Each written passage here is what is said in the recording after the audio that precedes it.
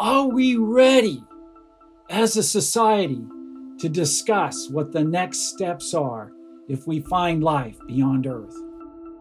Hi, I'm Jim Green, Chief Scientist at NASA, and this is Gravity Assist. On this season of Gravity Assist, we're looking for life beyond Earth. I'm here with Dr. Stephen Dick, and he's an astronomer, an author, and a historian of science, most noted for his work in the field of astrobiology. Stephen also has served as chief historian for NASA, and he's been the Bloomberg Chair at the Library of Congress in astrobiology. So, let's say if we find life beyond Earth, what do you think will be the reaction by the public and what will happen next? I usually put it in terms of worldviews. I think our cosmological worldview would change, our philosophical and theological worldviews would change, and our cultural worldviews would change.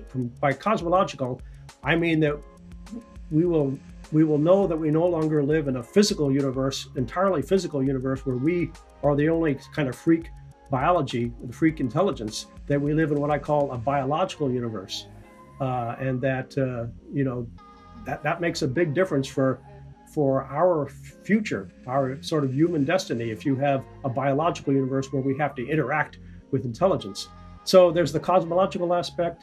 Then there's the philosophical and theological aspect. If we engage with extraterrestrials, we will find out something about our own knowledge. Do they know the same things that we know? Do they see the universe the same way that we do? This is a big philosophical problem. Do we have objective knowledge?